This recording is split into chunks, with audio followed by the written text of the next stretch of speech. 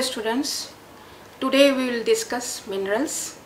The importance of minerals in our diet is emphasized by the fact that iron deficiency anemia is one of the three major public health problems in India.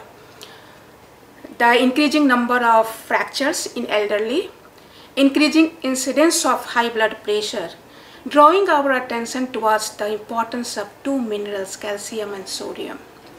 Liberal intake of calcium with increased mobility along with exposure to sunlight is known to improve the strength of bone and reduce their fragility. Reduction in the salt intake has been known to one of the helpful factors in reducing blood pressure. Among minerals, calcium and iron deficiency commonly occurs due to lack of these minerals in our diet. Iodine deficiency occurs in people who live in certain hilly tract areas where water and soil is deficient in iodine. Addition of extra salt in the diet is of special importance in tropical countries because salts are lost through sweat in excessive amount during hot days. Deficiency of other minerals normally do not occur in average diet. Minerals are inorganic constituents of our food. It leaves as residues when burnt. 4 to 6% of total body weight consists of minerals. It means 2 to 3 kg of adult human body consists of minerals. The body contains 24 minerals and these minerals must be supplied through the diet. These includes calcium, phosphorus, potassium, sodium, chlorine, magnesium, iron, zinc, copper, manganese, fluorine, iodine, chromium, cadmium, selenium, molybdenum, etc. Irons present in the food and tissue in three forms: as inorganic salt, for example in the form of sodium chloride and calcium phosphate, in combination with organic compounds such as phosphoprotein, phospholipid, hemoglobin, and chiefly occur in the form of ionic form, that is sodium ion, potassium ion, chloride ions.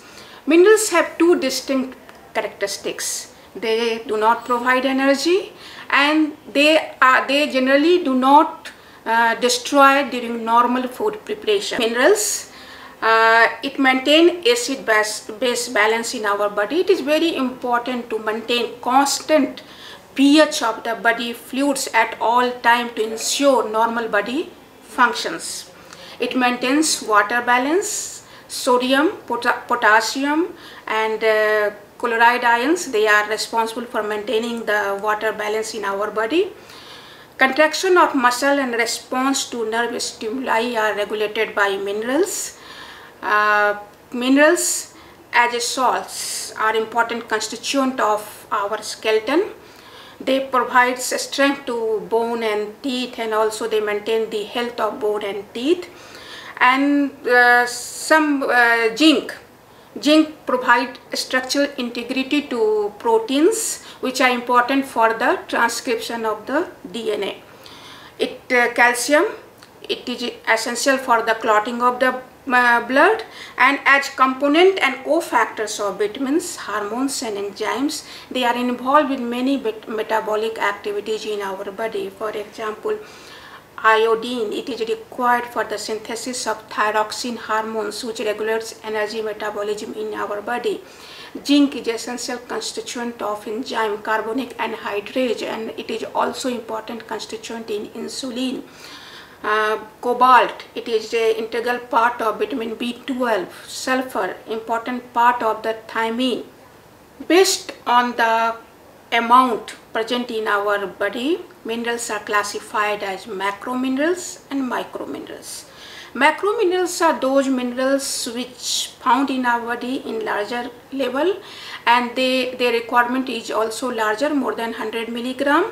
Microminerals are those minerals which are present in our body in a small amount and their requirement is also small, lesser than 100 milligram. Macrominerals include calcium, phosphorus, sulfur, potassium, chlorine and sodium. Microminerals include iron, fluorine, iodine, zinc, copper, chromium, selenium, cobalt and manganese. Now we will study calcium. It is macrominerals. 1.5 to 2% of body weight consists of calcium, and it means that 1600 to 2000 gram of typical adult human body consists of calcium. 99% of this is present in bone and teeth, and 1% of calcium is found in body fluids and soft tissue. Now, functions of calcium. Calcium is required for the formation of bone and teeth and also maintenance of the health of bone and teeth. Calcium is required for the contraction and relaxation of the muscle, including heartbeat. It controls transmission of nerve impulses. It increases absorption by increasing the permeability of cell membrane. Calcium is required for normal clotting of the blood. It activates many enzymes, for example, pancreatic lipase, adenosine triphosphatase, and certain proteolytic enzymes are activated by calcium, and they help in the absorption of vitamin B12 in our ileum. On an average, 20 to 30% of calcium, ingested calcium is absorbed in our body. There are many factors which increase or decrease calcium absorption. The factors which favors absorption of calcium are vitamin D, low pH, presence of lactose, fat in low concentration, high protein, vitamin C, and body needs. Efficient utilization of calcium occurs during rapid growth period. And the factors which inhibit calcium are lack of vitamin D, high fat intake, phosphates and phytic acid, oxalic acid, alkaline medium, and excess of fiber. High fat intake, it forms insoluble complex of calcium with fatty acid and excreted through the feces. Phosphates and phytic acids are found in whole cereals, bran,s and some legumes. They bind calcium and make it unavailable in our body. Oxalic acids are found in certain foods such as tea, coffee, cocoa, and green leafy vegetables. It also binds calcium, make it unavailable in the body. Alkaline medium also decreases calcium absorption by forming tricalcium phosphate, which is insoluble and excreted. Excess of fibers also hinders calcium absorption. During rapid growth period, diet should have calcium phosphorus in the ratio of 1:1. The calcium requirement decreases when body attains the status of the adult, because during this period calcium is required only for the maintenance, and during this period the requirement of calcium is relatively and absolutely lower than the phosphorus.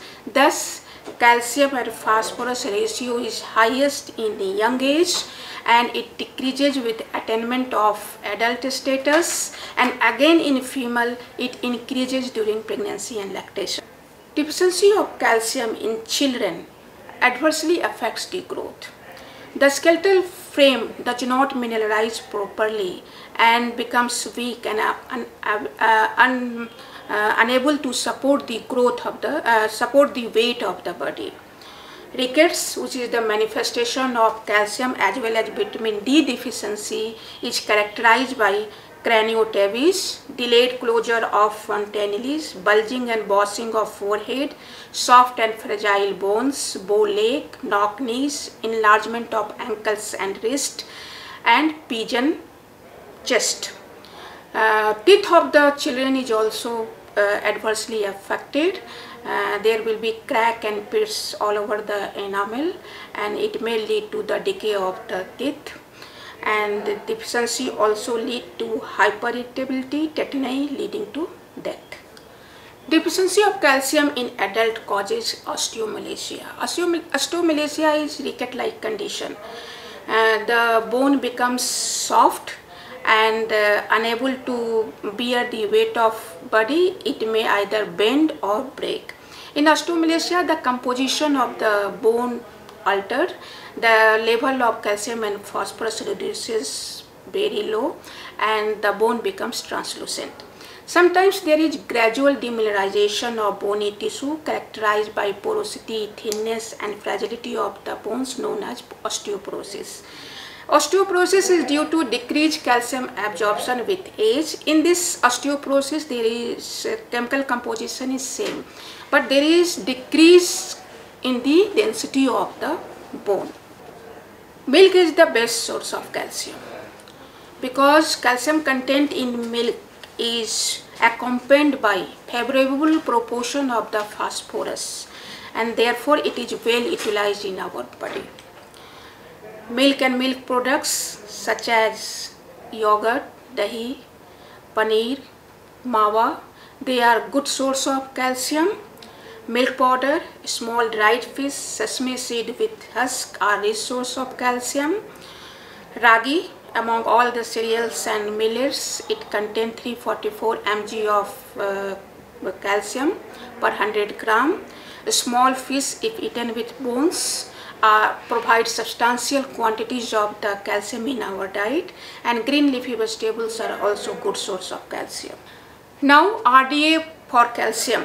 Daily allowance of 600 milligram has been recommended for adult man and woman, but during pregnancy and lactation the need increases and the additional 600 milligram has been recommended. Now phosphorus along with calcium contributes to supporting structure in our body.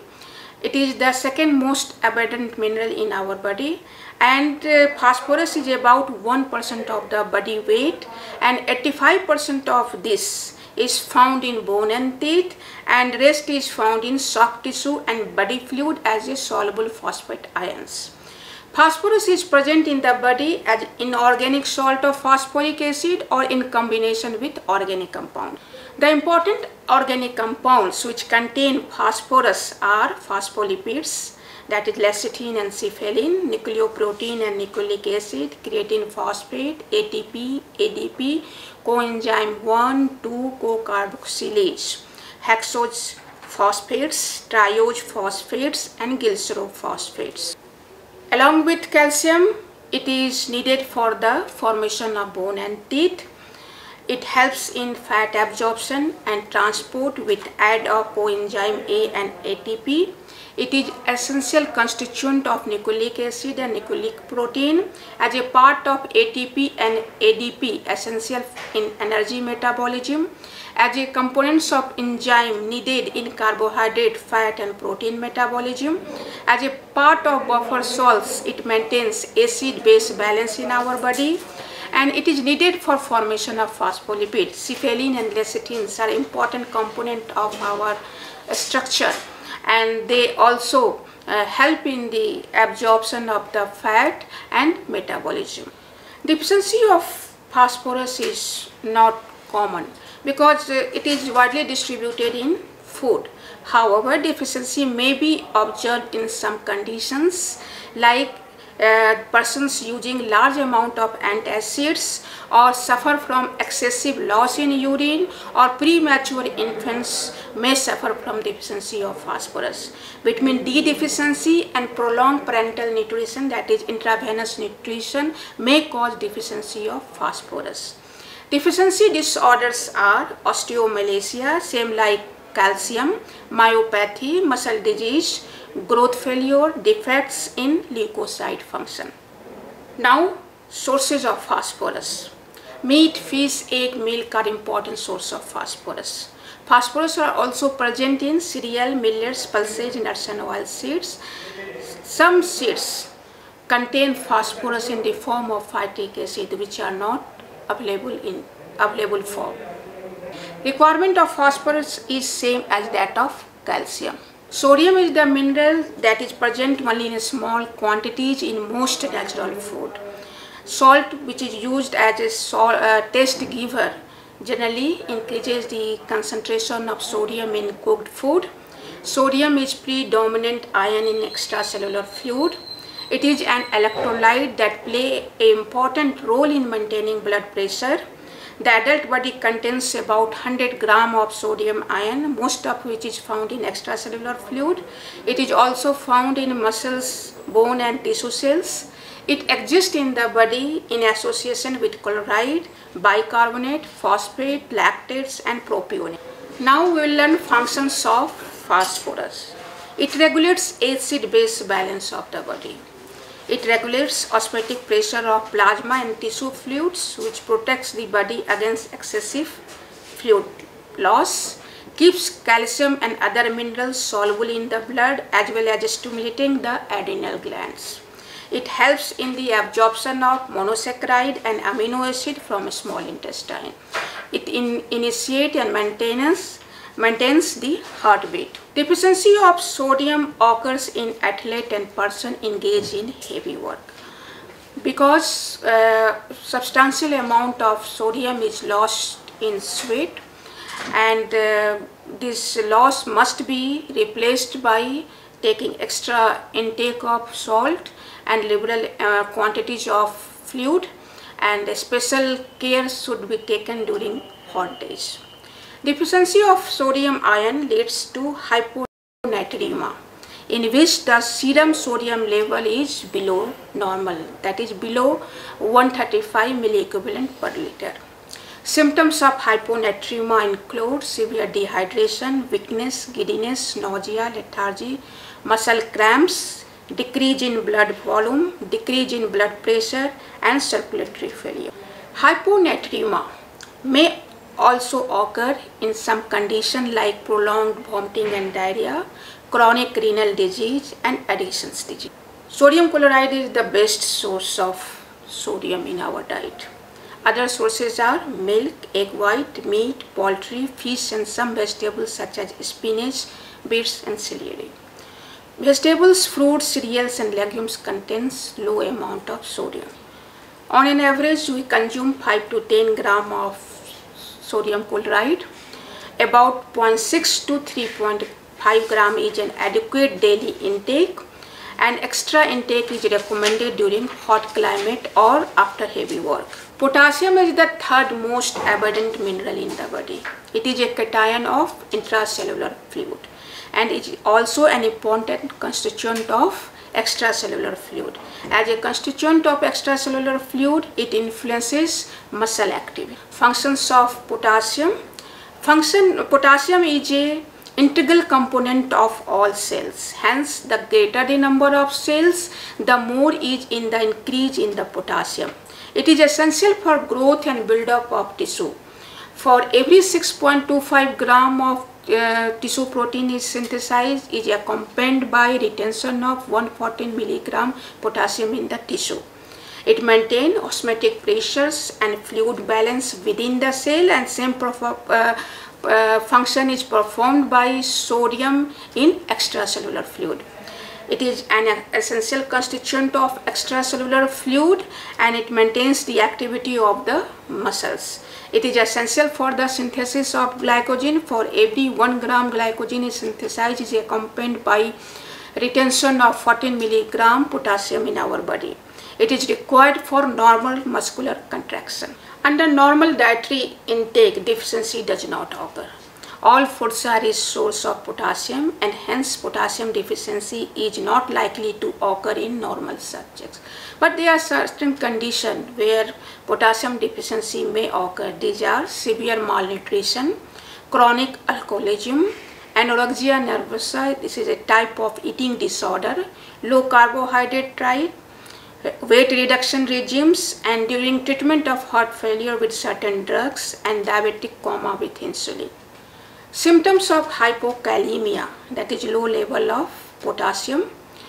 The symptoms of hypokalemia includes muscular weakness, irritability, paralysis, tachycardia, that is rapid heartbeat, dilation of the heart with gallop rhythm, and changes in electrocardiogram of the heart.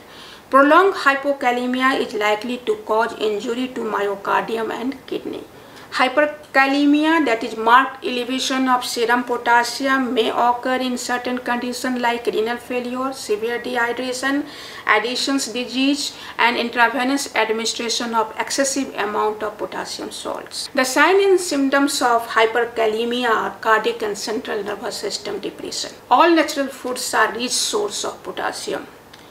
However, some foods which contain particularly more amount of potassium are banana, raisins, apricots, oranges, dates, watermelon, spinach, carrots, potatoes, sweet potato, mushrooms, peas, lentils, dried beans, peanuts, milk yogurt, and lean meats. Daily potassium intake from an average diet in adult may range from 2 to 4 grams per day. The minimum RDA of potassium is 2 grams per day for adult and 1.5 grams per day for children. Iron is micro minerals. Iron is a trace mineral that is necessary for normal body function and good health. It is found in a small amount in our body, only about 4 to 5 grams in human body is found, but it is very important in our body. 70% of this is in a functional form as a constituent of hemoglobin, myoglobin, and a number of enzymes that catalyzes oxidation and reduction process in the cell.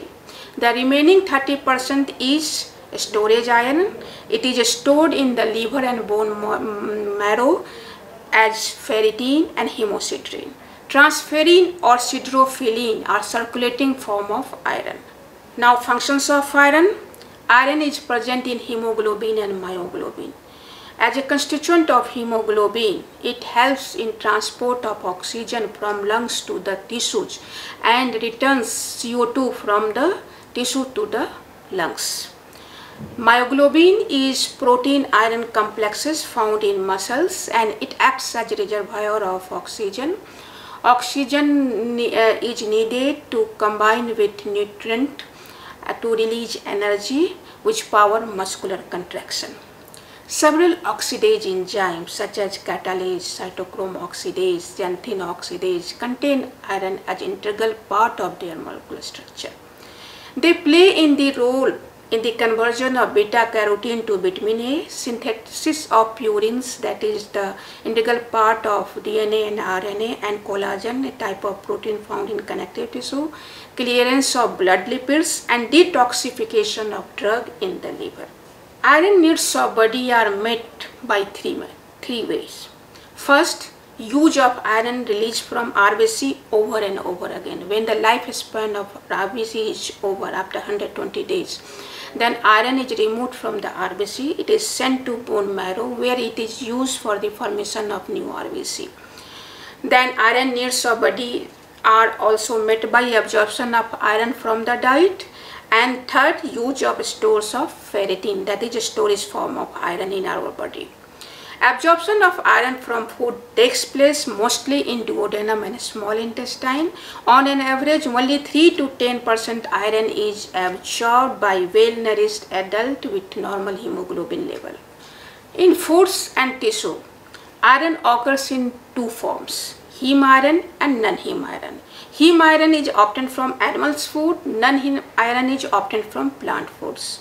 And heme iron is readily absorbed in our body. Iron of animal origin is better absorbed 10 to 20% than the vegetable iron, which is absorbed only 1 to 2%. The absorption of iron is a complex process influenced by intestinal mucosa, amount and the chemical nature of the iron, and a variety of factors which increase or decrease iron absorption. Increased acidity either from the food or from gastric secretion. It enhances iron absorption by forming a radioblue soluble and available iron complex. Animal tissue proteins such as meat, fish, egg, if it is eaten in the meal, then it enhances the iron absorption by 2 to 4 fold from the meal. Body need. When there is greater body need, then the iron absorption will be also more. During the rapid growth period, more iron is absorbed. During blood loss, more iron is absorbed. Lactoferrin and lactalbumin, which is found in milk, also enhances the iron absorption. Calcium also promotes iron absorption. Phytates, which is found in cereal, bran and some legumes, they bind iron and make it unavailable. Oxalates found in green leafy vegetable, tea, cocoa and coffee, it also binds iron, make it unavailable in the body. Polyphenols are organic compound found in some fruits and vegetables, and they also make insoluble complexes and excreted. Certain infection also reduces iron. Deficiency of iron is due to increased requirement in the body, malabsorption, or decreased dietary intake, or blood loss from the body. Deficiency of iron causes anemia. When there is insufficiency of iron for the formation of hemoglobin, then the red blood cell becomes small and pale, and it is called microcytic hypochromatic anemia. This type of anemia is the most common form of anemia throughout the world, and women in reproductive age and children are most affected group. Clinical features of anemia are general fatigue, lassitude, breathlessness, giddiness, palpitations, pale skin, inability to concentrate, edema, fragile, brittle and cracked nails, cholangia, that is spoon-shaped nail, pale red and smooth tongue. In severe cases, it may lead to anginal pain and heart failure. Liver, other organ meats, lean meats, fish, poultry, egg are heme source, and they are readily absorbed in our body.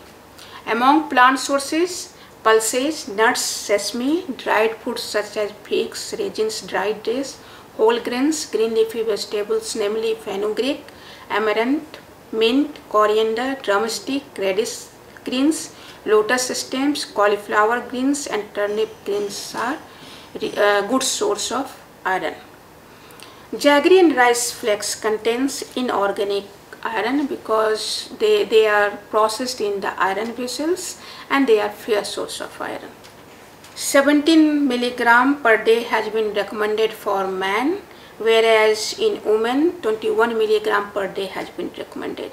During pregnancy and lactation, iron needs increases. 35 milligram per day has been recommended in pregnancy, and 21 milligram has been recommended during lactation.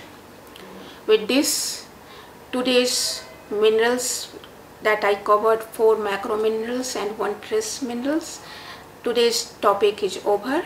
In next class, we will learn some more micro minerals. Thank you.